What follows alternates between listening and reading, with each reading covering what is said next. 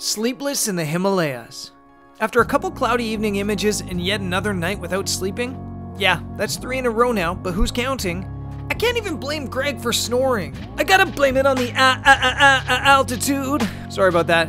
Still, sleepless in our wall, we're up before dawn for some stills and super optimistic. Think we're gonna get light this morning, Greg?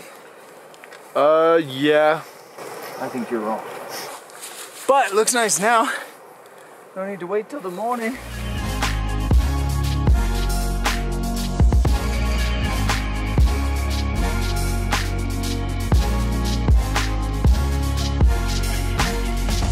I think it's day 5 on the Annapurna Circuit, and we have a really cool location just outside of Narwhal?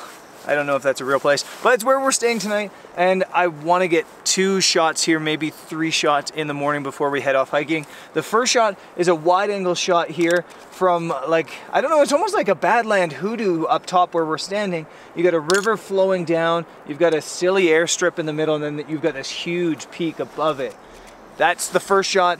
Second shot I want to shoot is I want to run back there because there's a cabin made of stone that could make for an interesting foreground. And then if all goes well and we get some alpenglow, I want to pull out the telephoto and get some shots of just that. I snapped off the first composition, but I'm not going to show it because I left it and came back when the light was better. Instead, let's speed through some time lapse to my next composition. This messy cabin seems so out of place here, and while most people might try to avoid something like this, I've been struggling to find scale for my photos here in the Himalayas. So I've embraced the human element. I've also found an almost iridescently orange bush to put in my foreground.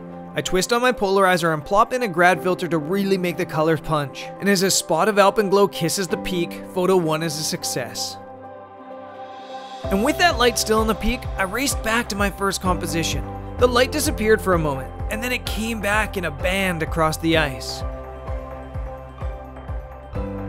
Then, as soon as my exposure was done, the light hid behind some clouds. I didn't get my third photo, but it was a productive morning regardless. So, after pretending to do some more stretching and wishing I'd done some real sleeping, we headed past some friends, Hey, cow. and off downhill, thankfully, to Manang.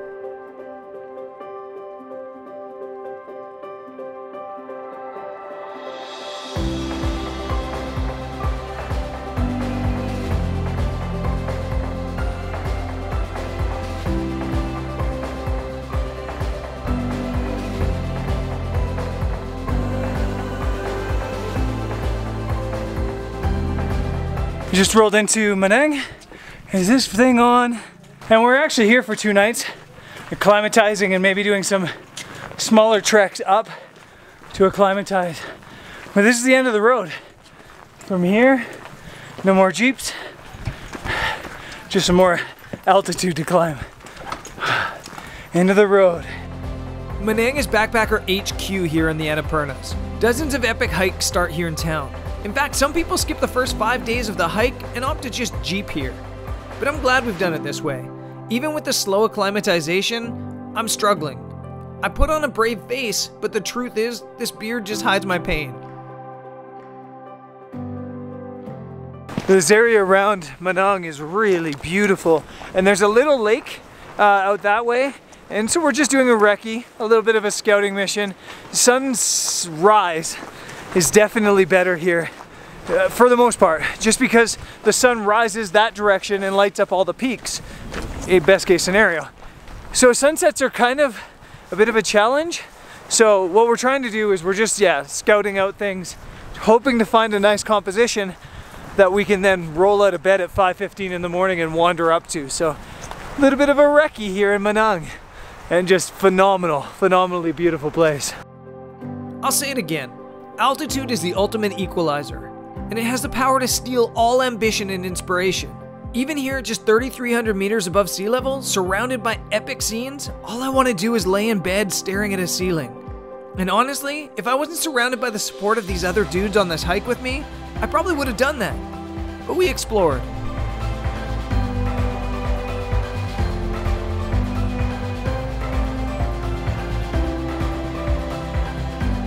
Oh, and real talk.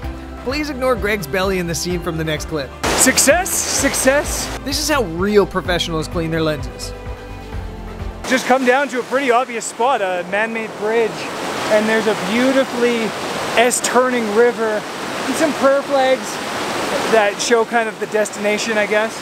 And then obviously the glacier and the mountains in the background. Whether we're gonna get whether we're gonna get the right weather tomorrow is another story, because it looks like it's coming in. So we're gonna keep walking, keep scouting, maybe go closer to the lake and then past the lake onto the glacial wash and just see if there's something else there. My boy Max and I pushed on up the glacial wash. And honestly, there's more photos here in this location than I could ever photograph in 2 days. Even without oxygen deprivation bearing down on me. On camera, I don't mention it, but as I was filming this scene, I got dizzy, nauseous, nearly puked, and then we decided to head back. We basically walked all the way to the face of the glacier, and I think there's another location here. You get a little bit too close to everything, so you lose a little bit of the peaks, but there is this beautiful stream coming down with some rapids.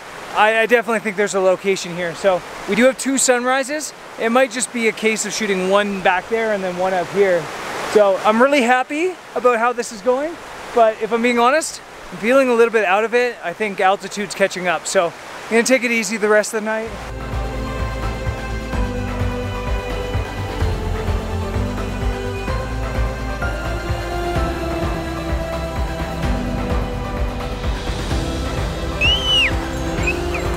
You guys gotta go that way.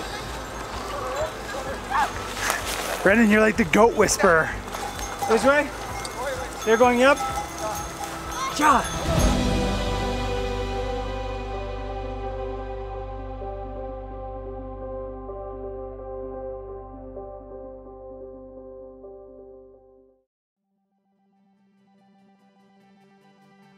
After helping some goat herders move their flock into town and helping a young boy pass his driver's test, You're stuck on the speed bump. I'll get you, I'll get you. Help him I out. got you, bro. Ready? Vroom, vroom, vroom, vroom, vroom, vroom, vroom. There you go. Enjoy your day. I tried to do something else I haven't done in a couple days besides sleep. Shower. But as I was enjoying a beautiful steam shower under icy air, I heard Greg scream, "Dude, epic light, epic light!" He wasn't wrong, and luckily our hotel had a rooftop to capture it all from.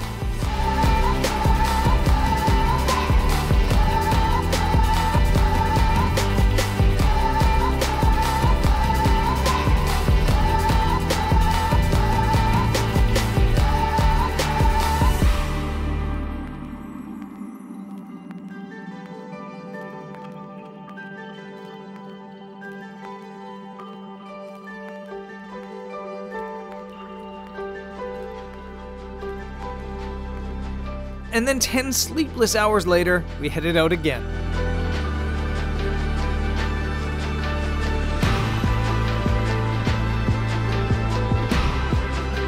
So we're here in front of Annapurna. The peak is already glowing. It's 15 minutes until sunrise, and it's already glowing. The peaks here are just so big that they catch light way before anything else. We're hoping for a little bit of that pink glow you get right at sunrise. And it's looking promising because there is a lot of glow happening already so early. So we're set up here on the bridge. Yeah, it's a little bit shaky, so we're trying not to move too much while exposing photos. And we're just kind of trying to use this river as a leading line up to the peaks. But it is a bit of a mission. You go too far on the bridge to the right, and it's unbalanced. You go too far on the left, and it just doesn't lead properly. So just trying to find that sweet spot on the bridge to get the right image. And now I think I got it. It's just a matter of waiting for the right light. Now before you drop a message in the comment section saying, "Dude, you really need to sleep," you know what? I'm trying. But at altitude, sometimes sleep just doesn't happen. Rest? Maybe. But sleep can be elusive. Okay, now go ahead and comment that. Also, don't forget to subscribe and hit that notification button while you're at it. Though my buddy Flo doesn't seem excited by the light, actually, he's just German and that's their excited face. We did get some alpenglow, but these mountains are so high that the light hitting them is so bright in comparison to everything else still in the shadows that it makes for a tough exposure. You know, unless you're not so oxygen deprived to think to bracket exposures.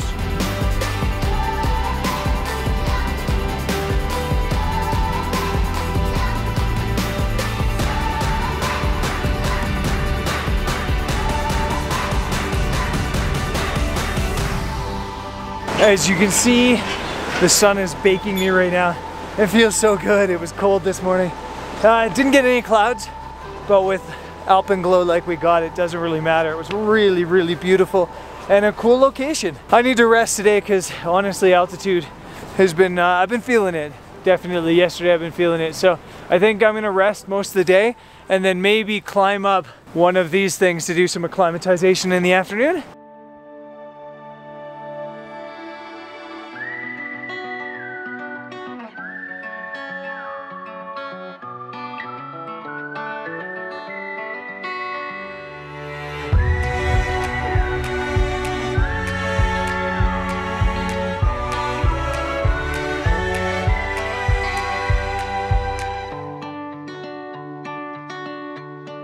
So tomorrow we're back at trekking. Today is kind of a rest acclimatization day. A lot of the group hiked way up there above 4,000 meters to a monastery to get a bit of acclimatization.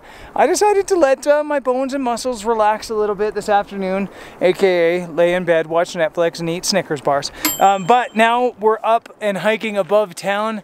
The topographic map said something like 37 or 3,800 meters above sea level. So getting a little bit of acclimatization, and then tomorrow we're trekking the trail all the way along there towards those giant mountains back that way. Tomorrow we're at like 4,300 meters stupid or something like that. So yeah, a little bit of acclimatization and maybe a photo.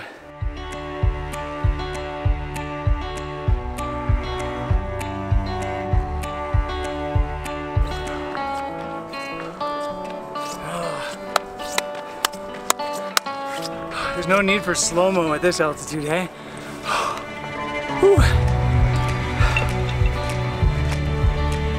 Up here, all types of footage are slow.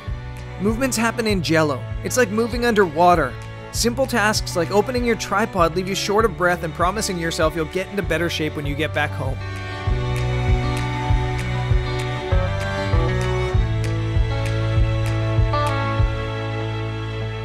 Okay, so the top, I don't know where I was going with that. Okay, so we were at the top. We've been hanging out for like 45 minutes, and the goal of this mission wasn't necessarily to get a photo, but we were hoping it would happen. But the clouds aren't doing what we wanted them to. There's a really beautiful scene this way, but just no cloud on it, and it's a little bit harsh. It does look like we're gonna get like a really nice sunset potentially, but we also don't want to get caught up here after dark. So despite the fact the light might go off, we're heading down. So yeah, I think I might just call this video here. We got some high altitudes coming up, and I think probably some long days. So yeah, we're gonna get some rest, and I'll see you guys on the next one. Peace.